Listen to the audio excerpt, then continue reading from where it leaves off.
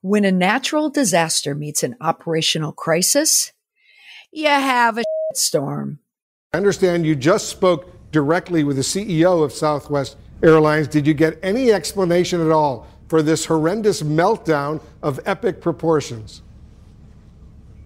Well, meltdown is the right word. This is an unacceptable situation.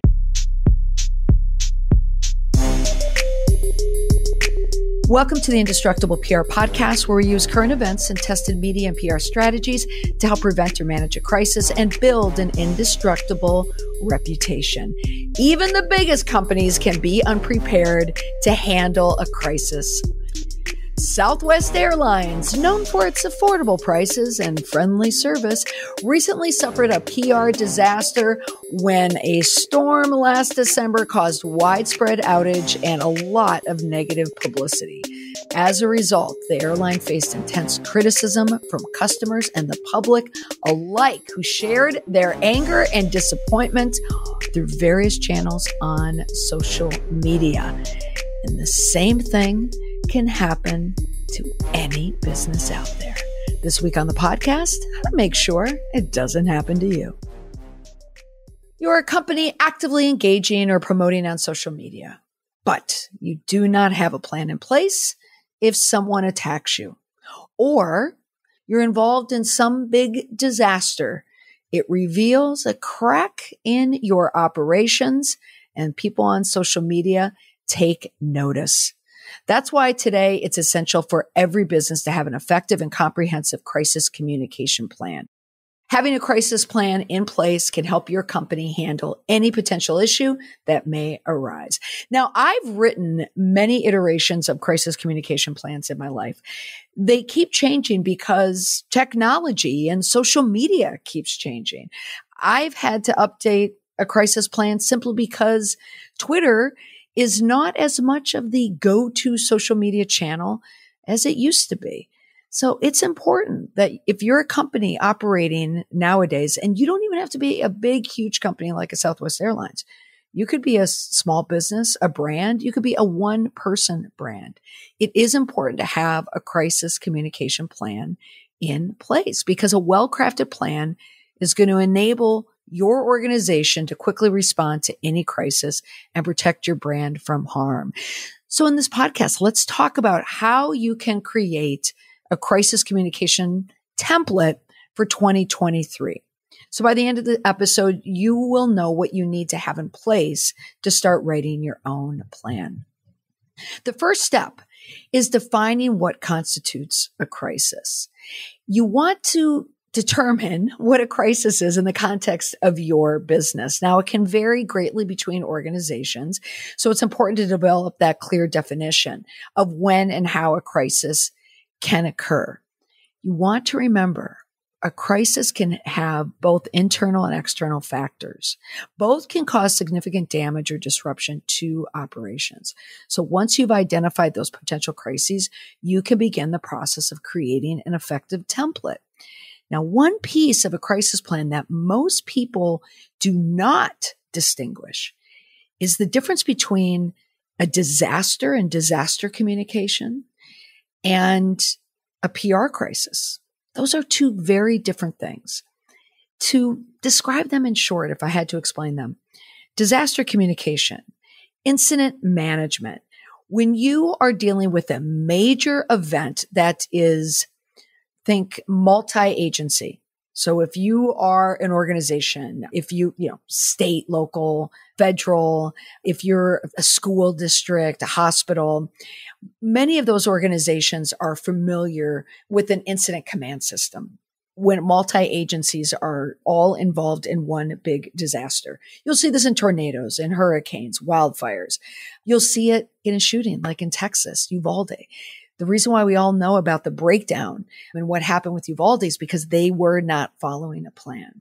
Those are usually considered like disaster communications. It's like incident management. But most companies nowadays are dealing with a crisis like that public relations crisis where you need to engage a crisis communication plan. And those PR crises are often tied into an operational crisis. There's something that happened in your operations that caused the crisis. Now, It can be something internal. It could be something with leadership. Maybe you had a CEO do something. Maybe a member of your board did something. Maybe there was an employee. An employee could have been involved in embezzlement. There could be a sexual harassment. There could be, this is awful, but a workplace incident. There could be a death. There could be a shooting, an active shooting. There could be a cyber attack. There could be a huge mobilization against your organization or person at your organization happening online. There could be a Facebook page against you that is big. In short, a crisis is typically this event that interrupts or disrupts operations. That's how you want to look at it. So most of you listening to this podcast right now, you're going to fall in the latter category. And you want to have a plan for what happens with operations. Now, you want to create a template. So once you've identified whatever your potential crisis is, you want to have a template for that plan. And so it should include all the necessary steps required to respond effectively and efficiently if any event were to occur. So you want to identify what the key events that could happen and how they affect key personnel. So identify the personnel who's going to be responsible for responding and also the strategies for preparing your messages and how to distribute them appropriately. So additionally, your template should outline measures that will be taken during a crisis situation in order to ensure consumer safety, customer safety, member safety, fan safety, whatever your organization is, and provide the support when needed.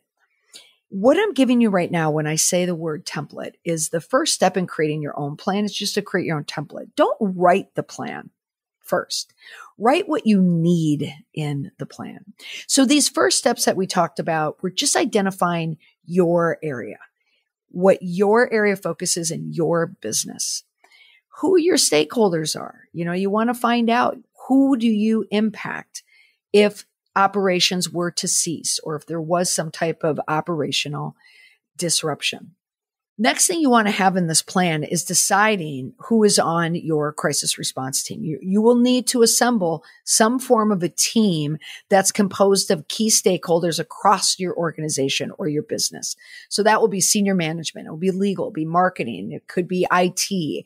Depending on your business, it could be someone working in safety, maybe engineering, anyone that might be front facing with the public. Every person in that team should have their clear roles and responsibilities. Everyone needs to know what to do in the event of a crisis. And so once you have that team in place, you need to start developing that plan. Your plan, this is when you get into the meat of the communication. This is where you need your clear messaging to communicate with your audience during a crisis. In my plans, I do a stakeholder map to find out who the stakeholders are across all different areas. And a stakeholder is a very detailed map. It's not just our customers, but it could be customers that live here or live there, or customers impacted by X and not impacted by Y. It could be the press, local, national. Stakeholders make up just audiences, where if your organization was in crisis, who is impacted by your crisis? You should also consider who your target audience is, and how you're going to reach them. So this may involve creating a social media strategy, which in most cases it is. It's also updating your website. Do you have a hotline for people to call? Are you a business that even has a phone anymore? When it comes to social media too, you need to determine which channel is your primary channel. For many of my clients, it's still Facebook. It is still Facebook. Nowadays, for big organizations, it's Twitter, right? Like when we think of emergency management, disaster communications, we think of Twitter. The media goes to Twitter. The press lives there. That's where you can do a lot of management. You can post statements up there. But nowadays, with Twitter, it's a little bit erratic, right? Not as many people use it. We don't know the numbers of how many people left. I'm just making a statement off the cuff there, but I believe it. If I were to dig and find the numbers, I bet the numbers have gone down significantly. And also, even in light of the earthquakes in Turkey and Syria, the devastating earthquakes, a story came out today in the New York Times. I retweeted it about Twitter going down. So imagine an earthquake of that magnitude, and you don't have Twitter as a social media channel. Now, it's different circumstances in Turkey and Syria than it is in the US, but still, you never know. We can't rely now on Elon Musk's social media channel to be our primary. So I'll tell you, if you're listening to my voice right now, I used to have in my plan that Twitter was a very primary social media channel. I don't have that anymore. I have Twitter in there, definitely, but I have other mechanisms in place to make sure that you can reach your customers, channels that you own. Another aspect to a crisis communication plan is having monitoring and evaluation in place. This will help you keep track of what's being said about your organization on social media and other platforms for you to be able to respond. All right, next, you want to have your strategies and tactics. The strategy, how I always remember, it's my cheat sheet. A strategy is the how. Okay. Strategy is always just the H. I always imagine like an H, an S sitting in an H. That's how I always know about strategies. It's how you're going to do something. And then the tactics are the very specific things that you're going to do. How are we going to do it? We're going to have outreach with the media. What are the tactics? Press releases. That's the difference. So it could be a phone call or press release or email or social media posts. You want to outline whatever the process is and how you're monitoring feedback from customers, consumers, and other stakeholders. So you'll be able to respond to them promptly. And the final part of your plan is you want to have a post-crisis communication part to that plan. It means figuring out how you'll communicate with your audience once the crisis has passed. So this could include a follow-up statement, a press release, or even a customer survey. The goal is to demonstrate your commitment to transparency and accountability, particularly if it's an operational crisis. You want to make sure that you take the steps to prevent from a similar crisis from happening in the future. So there you have it. Those are just the key components of a crisis communication plan. You're not going to write a communication plan from this podcast, but you're definitely going to get a sense of what needs to be in it. Now, I know it seems overwhelming. Whenever you think about a crisis communication plan, you think about hiring a firm and paying them tens of thousands of dollars to put a plan together. And not for nothing, as an aside, in December, I went out with someone who was telling me they engaged a company, a well-known company, for a crisis communication plan. Now, I could not help myself. I thought, I am not leaving this table until I find out how much this person paid for that crisis communication plan. So I got there delicately, but first I asked, well, how big is the plan? And the plan was the same amount of pages that I have in my plan, the same amount of pages. And then I asked for the specifics, what is in the plan? And then I'm being told what's in the plan. I thought, geez, it's the same plan that I do for my clients. And when they told me how much they paid for it, oh my gosh, I almost fell out of my chair. Oh my goodness. So my first thought was, wow, I do not charge enough for my crisis communication plans. But then my second thought is honestly, anyone can write their own plan. You can write your own plan. It's one of these things that everybody assumes that you have to have an outside firm do it. You can do it yourself. Now, in every episode, I always include one indestructible PR tip. It's a very easy to remember takeaway that will help you build your indestructible reputation. And here it is. Do not go into the second quarter of 2023 without a crisis communication plan. Make it a goal to have one finished by the end of second quarter. If you hear that and think, no way, impossible, I could never, ever do that, or I'm going to have to listen to this podcast on repeat. And you don't need to, because I have you covered. I am offering a special live tutorial workshop for how you can write your own crisis communication plan. As I said, you could pay a firm tens of thousands of dollars to write one on your behalf, to come into your company, drop in, and figure out how your company works. Or you could just do it yourself. Go to the experts. And that's the people in the building who understand everything about your business. All you need is a plan. You need a basic plan and a template, just like a blueprint for how to write your own plan. And I can teach you how to do that. So you can join me on February 28th.